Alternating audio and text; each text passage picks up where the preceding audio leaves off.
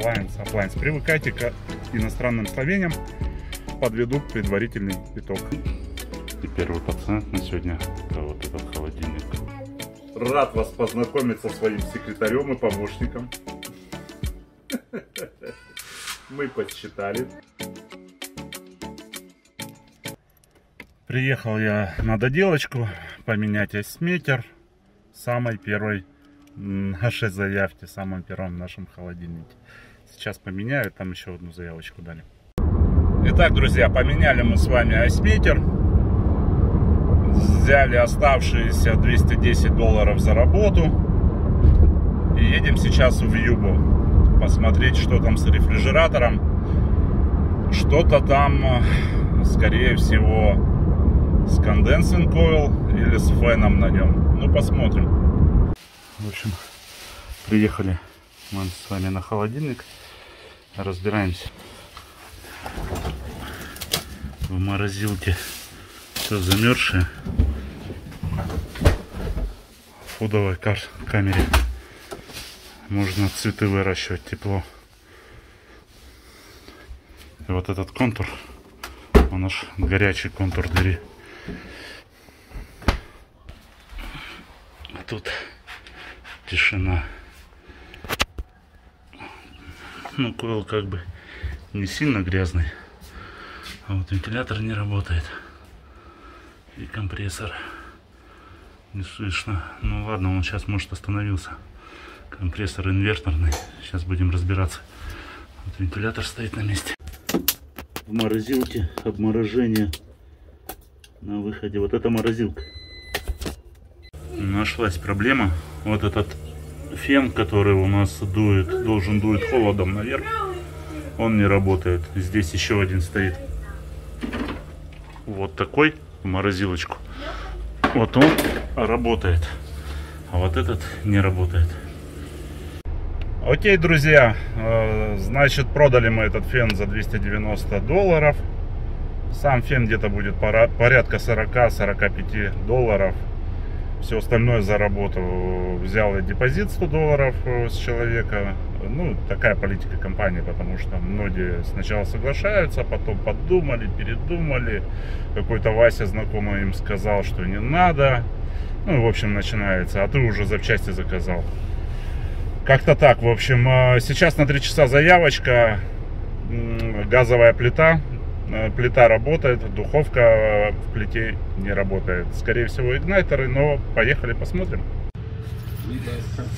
Смотри, возле в этого Walmart продают кепки по $20.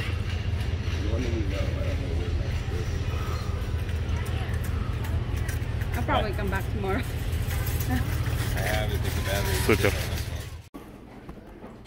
Вот он, наш пациент. Включаем верхний ситинг. Он ничего. Что-то щелкает и все. Ну что, и такое бывает. В общем, уехал я с пустыми руками. Ну как с пустыми руками? Надо менять галс-валв. Работа с ремонтом стоит $370. Так как дом арендный, они дом снимают. Я составил эстимейт, отправил менеджеру и, в общем, отправил операторам. А операторы уже будут связываться с хозяином дома и подтверждать эстимейт или нет. Если подтвердят, приеду. Если он согласится на ремонт, приеду, поменяем, сделаем. Ну а на сегодня у нас все. Это была последняя заявочка в нашей начинающей карьере мастера по ремонту мелкой бытовой техники. Короче, мастер, Appliance, там, Appliance. Привыкайте к иностранным словениям. Appliance, газвалфы. Газвалф — это клапан газовый. Сегодня суббота у нас.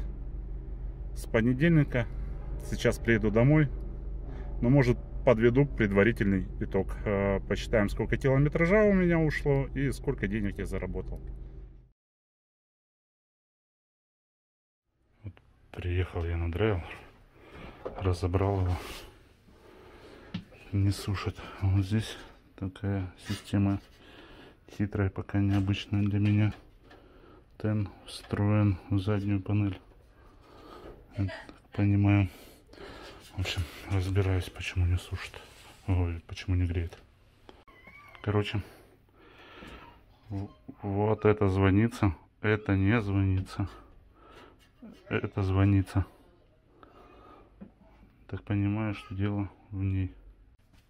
Короче, проблема была в контрольном борту. Сейчас покажу. Вот она. Проблема. Озвучил цифру 290 за ремонт платы или замену. В общем, как-то так. Пошел, думает. Ну, вот и все. Забрал я контрольный бор. Ярослав его перепаяет. Вернусь потом, поставлю. $290 стоит. Вот такие тут соседи. Недоволен он тут. Скучно? У всех поголовно они. У всех абсолютно поголовно. Ставите бультерьеры. Она заводит, и не знаю, что с ними делать. Куча происшествий с ними. Постоянно во всем мире заводят. Вот они сами по себе бегают по дворам. Всем привет, друзья. И вот настала очередная рабочая неделя. Сегодня понедельник. В Сакраменто заявок не было. Я еду в Бэйрию. Там 3 заявочки, 2 холодильника и 1 драйер. Вчера Ярослав, наставник мой, подарил мне гейджи, так как ему пришли новые электронные. Он мне подарил свои старые, но хорошие. Это очень хорошая фирма. Стоят они $250. Я заехал в магазин взять проколки, чтобы подключаться к холодильникам, чтобы проверять давление. Думаю, ну вдруг, да и он посоветовал, возьми, вдруг пригодится. Вот он, его подарочек лежит сейчас в магазин, и поеду на заявки.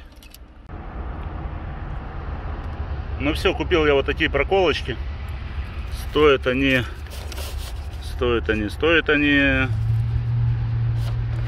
что-то стоит, короче, с маслом, со смазкой проколки все вместе стоит с налогом $13.76. Вот мы приехали к первому клиенту. Айсметр не выдает лед. Там есть лед, но он его не выдает. Вот здесь горела лампочка ISOF. Я ее зажал, и она потухла. Как бы подудерживал. Ставлю на кубики, на айс. Вот такой борт. Он все равно воду не набирает. В общем, в программе у него была выключена просто ISOF. Все, я его включил. Ну, взял сервис-колл, чтобы заработал лед. Надо, чтобы подождать 2 часа. 2 часа, как бы, нету смысла сидеть. Взял пока за сервис-колл $60 и договорились, что если не заработает, тогда уже приеду, буду проверять. Ну, а пока едем на следующий. Приехали мы к следующему пациенту. Винный холодильник. Одна половинка работает. Как бы все нормально, а вторая не работает, постоянно выдает ошибку. Проблема в том, что никто не знает, что с этими холодильниками делать. Особо с ними не сталкивались, но будем разбираться. Короче, причина, судя по всему, в согнувшемся штыре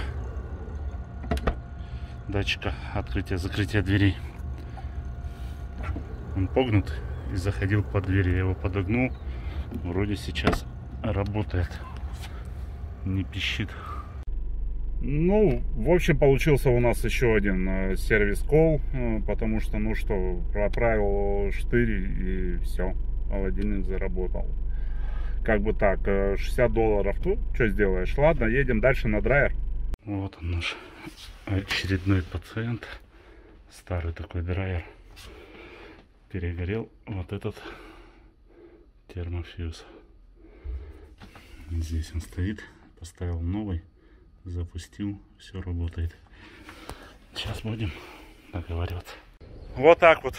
Пытаешься по-английски общаться, а потом девушка говорит: да ладно, ты можешь по-русски. Это Калифорния, детка. В общем, продали мы термофьюз за $230. Ребята остались очень довольны. В общем, едем на последнюю заявочку на 5 часов.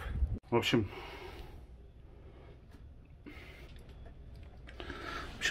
приехал на машинку.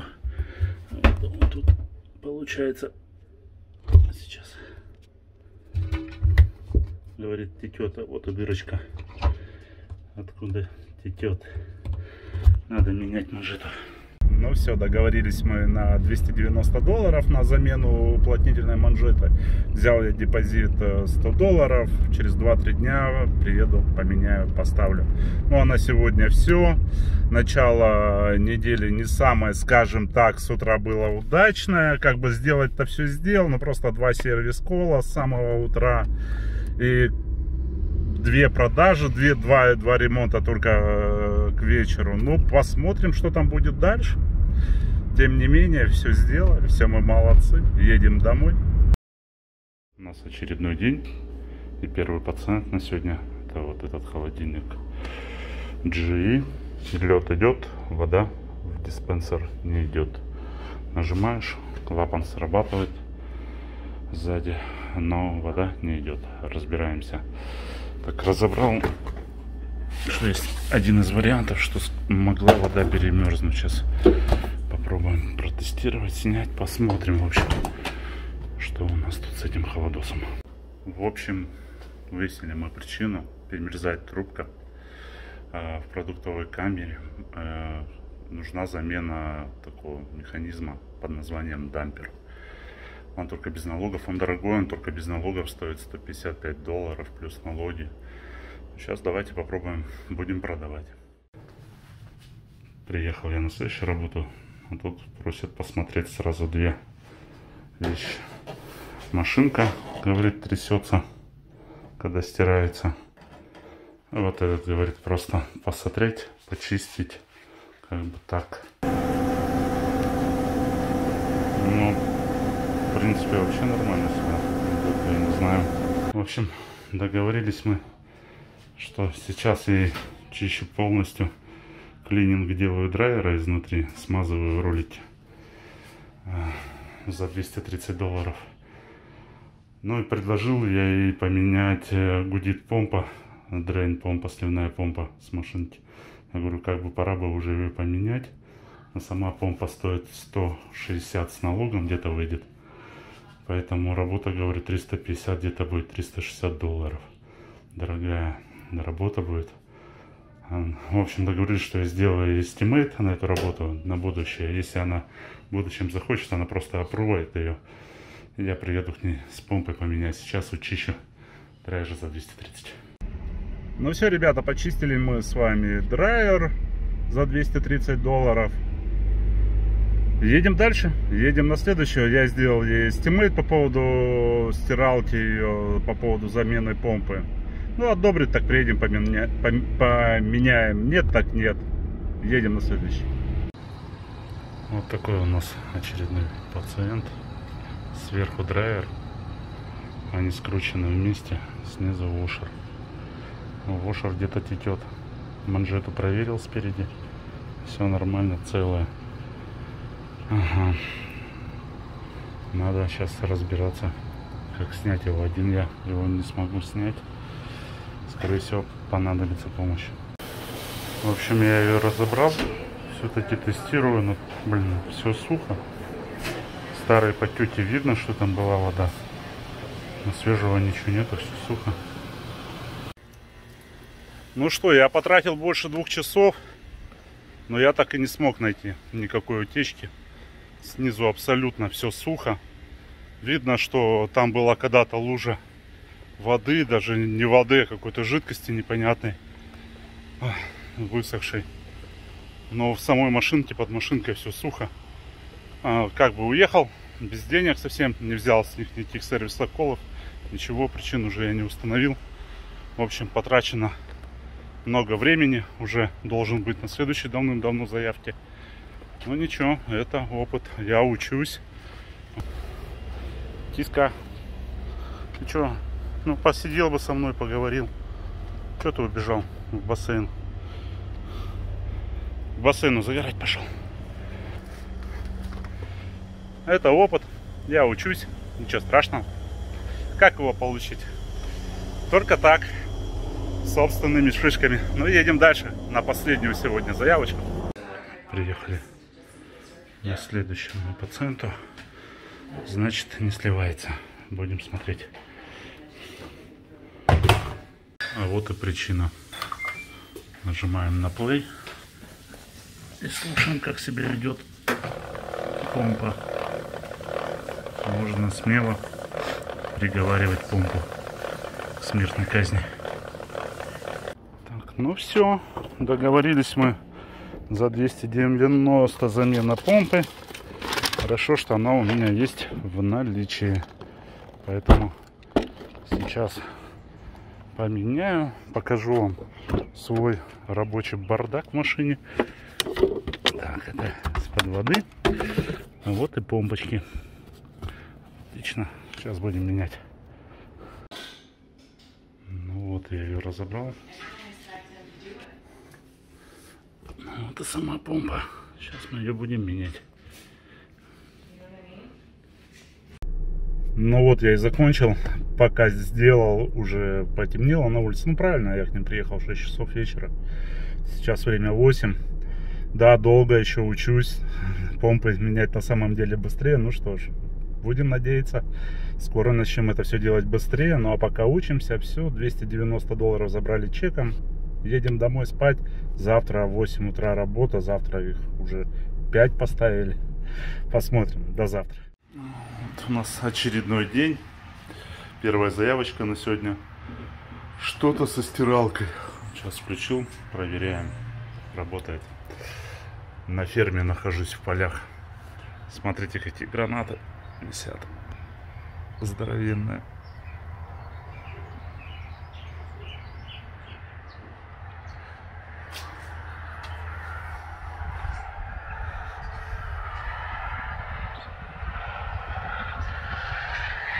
Вудланд. 40 минут от Сакраменто.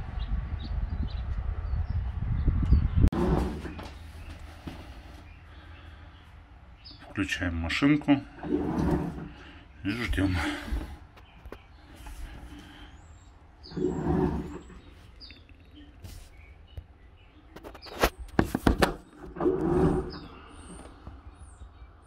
Сейчас, по идее, должна начать набираться вода. Слышите? Гудит. А вода не набирается. Почему, как вы думаете? Открываешь, а там сплошной кусок песка на сеточке. Видите?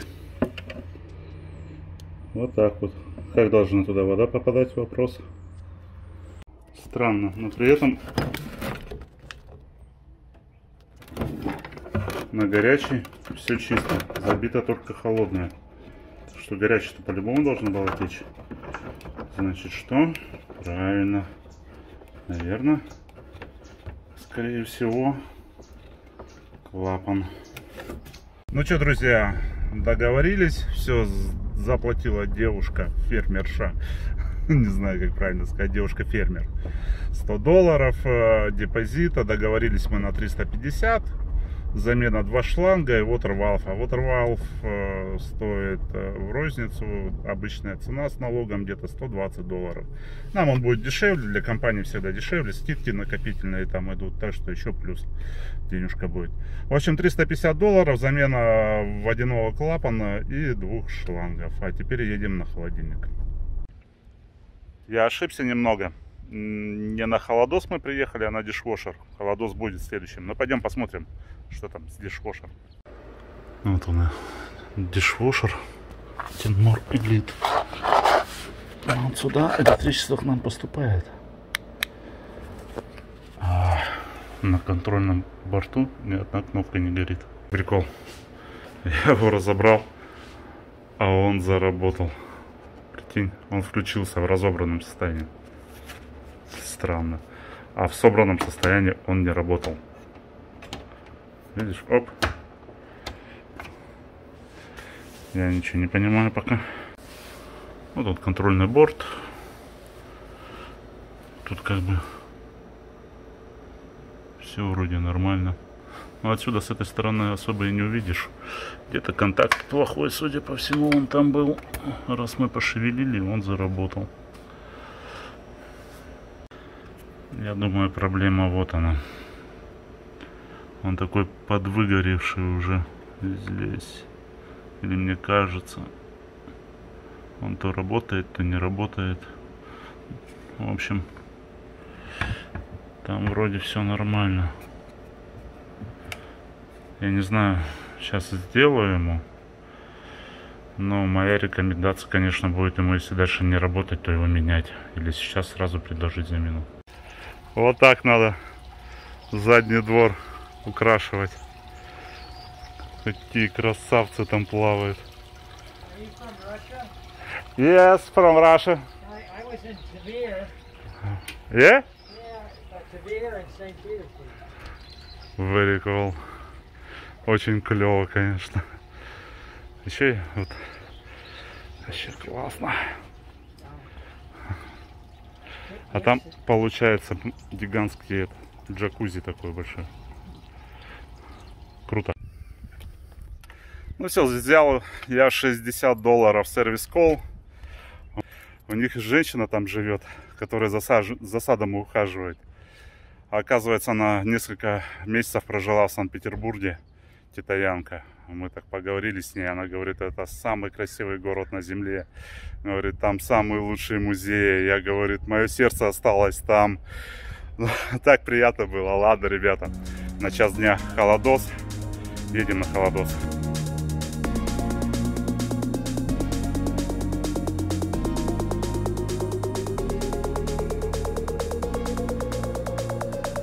Итак, друзья. Да, это мой бухгалтер. Мой, скажем, секретарь. Это мой секретарь. Рад вас познакомиться со своим секретарем и помощником. Мы подсчитали с нашим секретарем. И за вторую неделю вышло километражом я намотал 1117 миль. Зарплата вышла $1300, расход на Hyundai у меня $10 на 100 миль, так что $117 отнимаем, и получилось у меня порядка 1150 чистым доходом.